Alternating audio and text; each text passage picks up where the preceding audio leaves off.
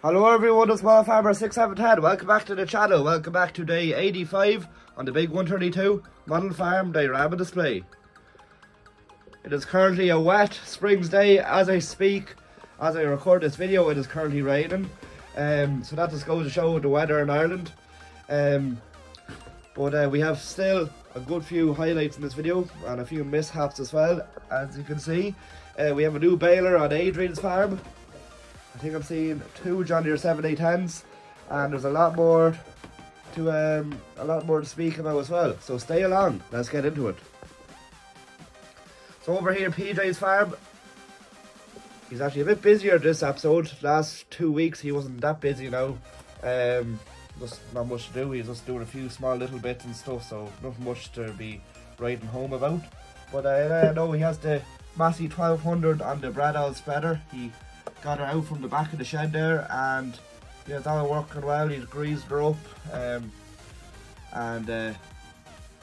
JCB teleporter has loaded up a bag of 10, 10, 20 there, and he's going to spread it up onto the fields there now, on top of the winter barley.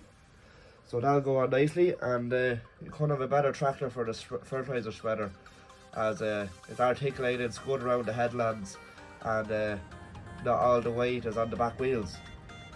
So yeah, it's not a bad little fertilizer spreading tractor, shall I say. JCB 3C there parked in the yard, and the same with the 7810 Ford, and the 590 and the 690 are parked around the shed there. So that's about it. Going by, we have a lovely 6810 Ford with a straw bale muck spreader, which can actually, well, be used as a bale trailer as of now, since but yeah, no, in Germany they actually did come, well, more so used in Germany. You see the boys and have the sides are able to open up, so yeah, that's not a bad job. So he's going down the road there now. I'm not sure if it's very safe looking or anything now, as you can see, but yeah, he's chancing his arm. Moving down the road, we have, not every day you see this, and definitely not all the time, very rare occasion you see this now, a long nose County 1474 with a cultivator on the back. I don't know who in this day and age is going to work in a county this size, but fair play to this man here. I think his name is Kevin. He's been around the videos for quite a while now, and it's looking as clean as ever, as clean as I last saw it anyway, and it's an exception. It's a credit to him. He has the cultivator on the back, the fold down cultivator, and things are looking well anyway. I think he's on the way back to do a bit of cultivating or something. I'm not quite sure now, but it looks the business anyway, that's to say the least. Moving on into Finbar's farm. Step one of one of the processes first of getting this farm into a quarry. So the sheep have been sold. He's bringing them off to the sales there now. He's loading them up. He has his good friend there in his Mitsubishi Pajero, who actually works along there in James and Michael's yard. And yeah, Finbar's just loading up the sheep there now. And yeah, say Finbar's last time seeing the sheep. Well, for now anyway, who knows what the future holds, but he's loading them up into the Ifor Williams livestock trailer there now. So after the sales, there you go. Hopefully he gets a good price. And then there we have the Kubota and the David Brown 1490 parked up. JCB digger still parked there. Then moving on into James and Michael's yard, we have a blue Valtra, an 8950 Valtra. Same tractor as last episode, except within the week I'm after respraying it blue for a customer. So there you go now. And that's bringing out another load of sugar beet, or beet, should I say. Another load sold by James and Michael. They're doing quite well at the moment there with selling the beet, so they might actually consider sowing a few fields of beet for next year around, so, and actually keep a few tractors busy during the winter time. And then off into the shed. They had to take the Chrome Big M out of the shed, so they did. Now it's not signing season yet, so don't get your hopes up. But the 7810 John Deere the Lemken 1 pass or the Lemken seed drill is stored at the back of the shed there at the lean-to, so had to take the chrome big M out. But yeah, no, they have a bit of a contract there of seeding a bit of winter barley with the Lemken drill. So the 7810 is on that job, just getting everything ready to have the job there in a few days' time. So the said it'll get prepared. And then for the building site, they're after taking hold of a builder's trailer there. His tractor's after breaking down, so they're after getting drawn in there with the New Holland T7 Black Power, and that's on a K.5 pipe, I think. Yeah, K.5 pipe. And he's basically drawn out of the quarry there until the builder's tractor is fixed. I have no idea what's wrong with it now, but hopefully it gets sorted now.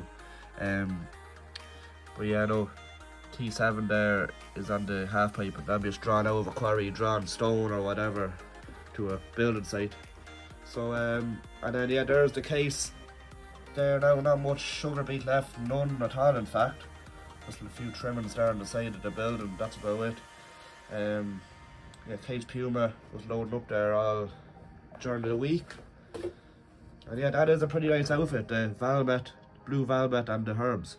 If you do remember the red Valtra or the Valmet Valtra from last episode, which colour do you prefer, the blue or the red? I'm not quite sure now, to be honest.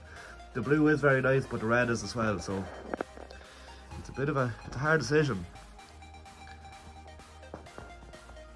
Then over onto the field here, across James and Michael's yard, we have this lovely, I think, no, it's a 7710 John Deere with a 4-furrow convertible plough on the back. This is actually for Adrian here now.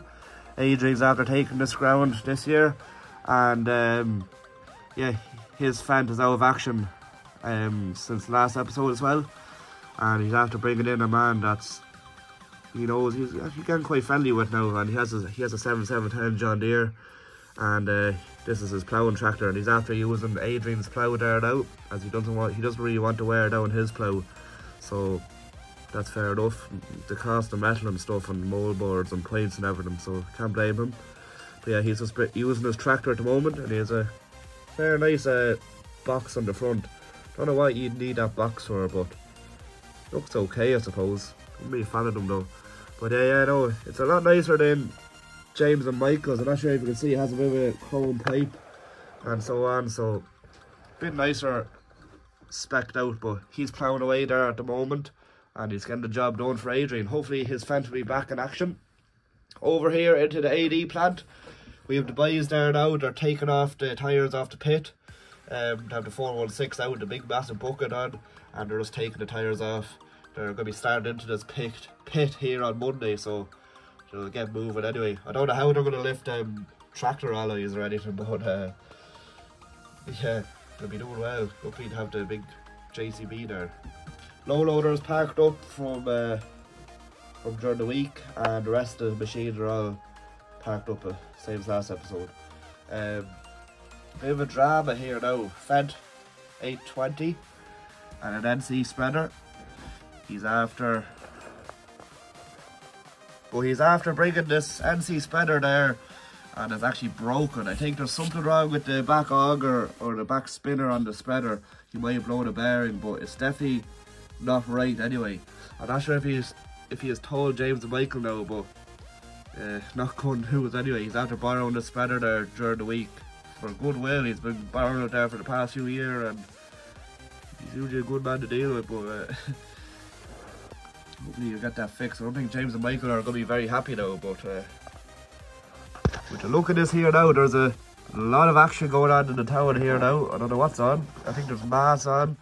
But yeah, there's a good few people stopped in, that's for sure. We have one of the councilmen with their JCB 4CX, and he's parked in there. I think he's getting a chipper maybe. And then we have the milkman passing by, doing a few runs, and we have other few vehicles parked in the village as well. Moving on here down the road, we have a spectacular Case Puma 175 with a Brahman silage trailer. It's full to the gills with muck, and yeah, he's drawn a bit of muck there for a farmer, drawn it out of the farm and dumping it in the field for spreading. So he's pretty flat out all day. Over here in Adrian's farm, as I said at the start of the episode, a new baler has arrived. Well, would you look at this? New Mikhail 5500. She's very, very new anyway. I'm not sure if it's brand new or is a second hand, but looks very new anyway, and it's to replace his old F550. And he's hoping to take on a bit more baling contracting this year. He's already signed up a few jobs with a few lads, and he's going to bale a good bit of straw for sale down the country and stuff. And yeah, so that's nice to hear. He has a bit of work on, and nice to see him moving up a bit in the world, well, with a few jobs. Fent 926 is still out of action. Fent mechanic is up to his eyes at the moment, so he hasn't got time to start into it now, but the brakes are locking up. So I think it's on the front axle, there's a sensor gone or something. Hopefully it's nothing too big, but it's parked up there for the time being anyway. That's why he's after having to get his friend in with his John Deere 7710 to plough the field. Now I know the case and all could have done it, and the Sammy, not the best of tractor now for ploughing, but worst push come to shove, he could have used it, but he said he'd give his friend a bit of work, which is nice to see of Adrian. Adrian's always like that, he'd look after you.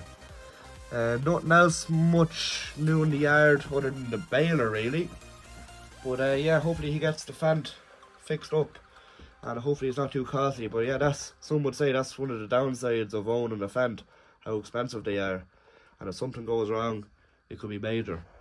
But I'm sure there's a good few people that could disagree with me with that, but however, my opinion. We have an 8560 New Holland coming down the road with a ring roller on the back, and with the land being so wet at the moment, he decided to put jewels on, so he didn't really want to mark the ground. But I'm not sure if the sat nav brought him this way or anything, but I'm not sure if Google Maps knows he has dual wheels on his tractor, but he's been sent this way anyway. And there's this big valley in the road, you could say, and it's just about wide enough for the dual wheel tractor to come through. Now it is kind of mounting up on the bank there now, so he might be making a mess, but he's getting through there anyway. Hopefully no one notices him. But yeah, nothing else going on down here. As I said last episode, one of the farmers are after putting cattle up onto the Adrian's field there. Adrian's after renting it out to him, so that's about it on this side of the farm, guys, and in general the rest of the farm. Let me know, guys, what was your favourite part of the video? Was it the lovely John Deere 7710 ploughing, or was it the new F5500 Mikhail baler? Please let me know, guys, in the comments below. And what do you think of the Valmet 8950? I think it's a beauty of a tractor with an extra tray of weights on the front as well. So hope to see you again in the next video, guys. And it's very interesting to see about Finbar's farm, how it's going to be shown in the next few weeks and months, how it's going to turn into a complete concrete jungle, some people would say. But it'll be interesting to see a bit of a change now, like with the machines coming in, and you know what they're going to do with this site. But that's about it, guys. I'll see you again in the next video. If you did enjoy, please like, comment and subscribe, and I'll see you again soon. Bye for now.